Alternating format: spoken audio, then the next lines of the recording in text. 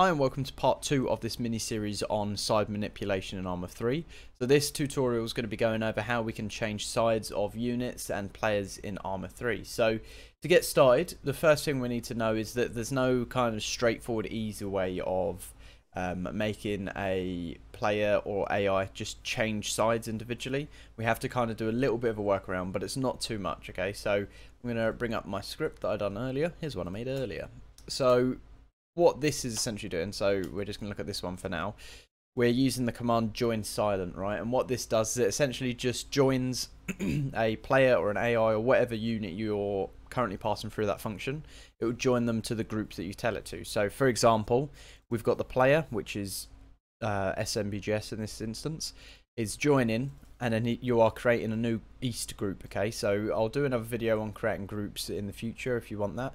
But for now, all you need to know in this very basic part is we're just creating a new group and it's on the East side. So this could be create group West, it could be Civ, it could be Indy4, whatever. For this example though, I'm just going to do East just because I'm already West, as you can see, because I'm blue 4. So if we then did this and we put it on our player, you'll see that I've changed to op4, and then if we done it again, but we made the group West, you see I've turned back to blue 4. Now obviously you can put this in any scripts you want, you don't have to do it through Zeus. If you know how to use remote execution, if not, I'm going to be doing a video on that soon. You can also use exec VM if you know how to use that. If not, I'll do a video on that in the future as well. I'd recommend using remote exec just because it's better, it's got more tools around it, but essentially you can just put this in a script which you can get off of my GitHub, and you can just call the script with the parameters of whatever you want. We could obviously put in multiple things here, so we could put player and underscore this. So what this is going to do is it will change. Let's just get another unit in. So let's say we've got 2 blue 4 units, right? So if we put this code in here, it's going to take the player, which is actually me over here. It's not this guy because he's an AI, he's not a player. It's going to take the player, and it's going to take this, which is the guy that we've currently selected. It will join them both to a new East group, okay? So if we run this, you'll see that, look, we're now both op4 and he's joined my group, and he'll run towards me because he's now on my side. So let's just get a civilian so that the guys don't shoot at him, and I'm just going to get him and join him to me.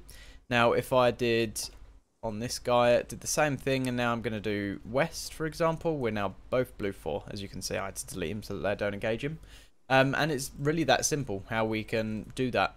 Okay, so now we're going to have a look at a little bit more of a complex situation or scenario, whatever you want to call it. But it's really simple when you know how it works. If you watch the part 1 of this mini-series, you'll probably have a little bit of an understanding of how for each works in Arma, because we used it in the previous example of getting the side and name of players within a group. So we're going to use the exact same structure. All we're going to do now is we're going to create a group. So I've just got a private, that's a variable name. I've just called it underscore group for this example. And then I've just assigned to that variable create group East. So this is just creating a new group on the East side, just like we did up here. And I've just put it and stored it inside the variable of underscore group. Now we're doing a for each loop here. So for each of the units within the group of this, so wherever we run it, it will get all of the units within the group that that person is in. So for example, if we run that script on this guy here, it's going to get 4 different units because he's got 4 people in his team. If we go back here, for each of those units, underscore X is just the magic variable that stores each of the units that you're iterating through. We're going to joinSilent to the group, okay, that we created earlier. Now you can do this like we did earlier. You can create the group, but the problem with that is it's going to create the group every time. So if we put on these guys, let me just do it West so they actually change side.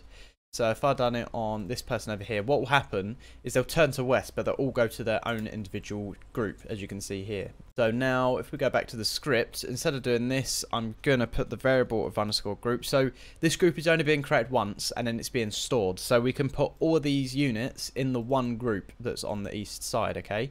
So if I copy this, put it in this guy, you see that they all turn to op4 and they all remain within the same group. And it's really handy because you can just use this pretty much everywhere where you want to change sides, and it's essentially the same code that Zeus and Hans use, or whatever mod I'm using that changes sides. So if I did if I look for group side here, it uses the exact same kind of same kind of setup So you'll see that it does that, and then if we change an individual unit to civilian, you see he changes group, he leaves their group. So that's the exact same code as that. So if you ever wanted to know how to do that kind of functionality in your own scripts, you now know. Again, you can find all this on my GitHub, where I have some examples, and you can also use it in your own missions. What I'm doing over the series of tutorials that I'm planning to do at the moment is I'm going to essentially make it so that you can download these scripts and you can run them in your mission without having to actually edit anything or have lots of knowledge on the situation. Obviously, being able to do it yourself is just 100% better anyway. But yeah, hope you found this helpful. In the next tutorial, we are going to be looking at changing side relations and how we can essentially manipulate it so that Blue 4 and India are against each other, or maybe Blue 4 and Red 4 or friendly with each other and things like that. So I'll see you in the next one.